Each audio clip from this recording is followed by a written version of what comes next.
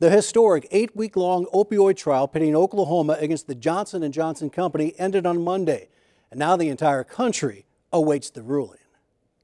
With those comments, we will adjourn the trial. Thank you.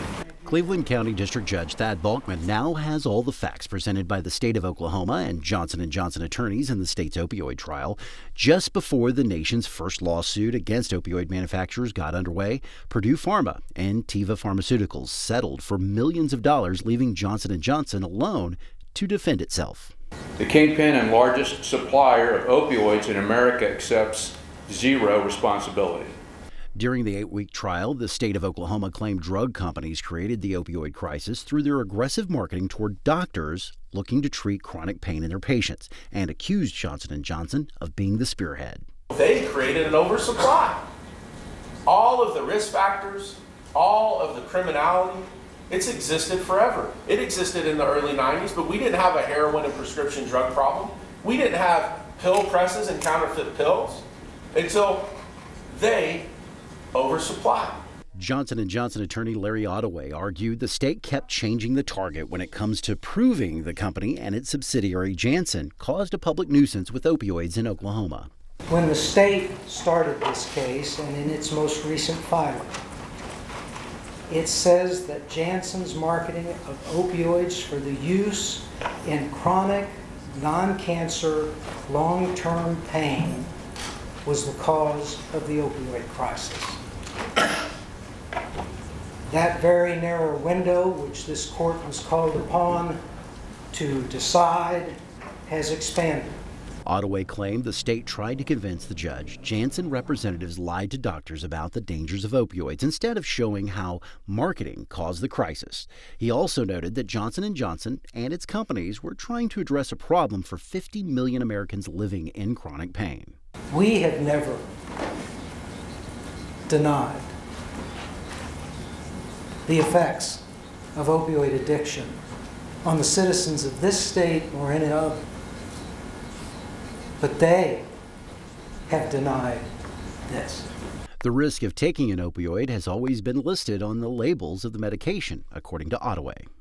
You've got a book in front of you this thick, full of FDA-approved labels, each one of which talks about the indications allowed and the risks of these drugs.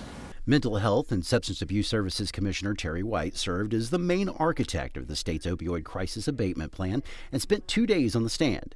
She believes Johnson & Johnson should have to pay billions of dollars to roll back the wave of opioid abuse and addiction Oklahoma's faced for more than 20 years.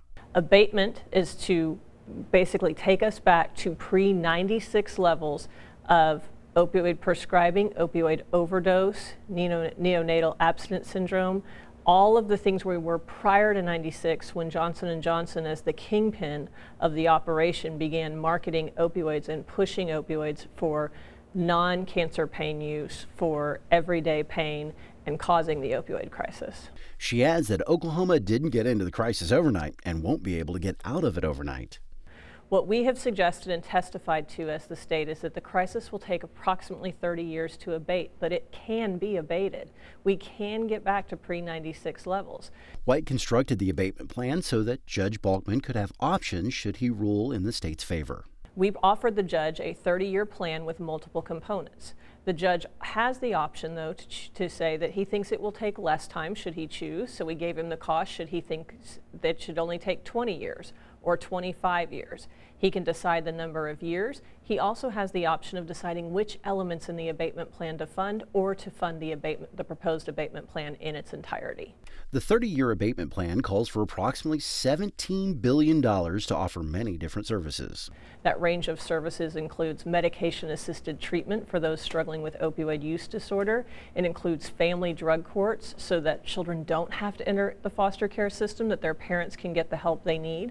It includes prevention services, K through 12 prevention that can actually prevent kids from using opioids, misusing opioids in the first place, because we unfortunately have such an oversupply.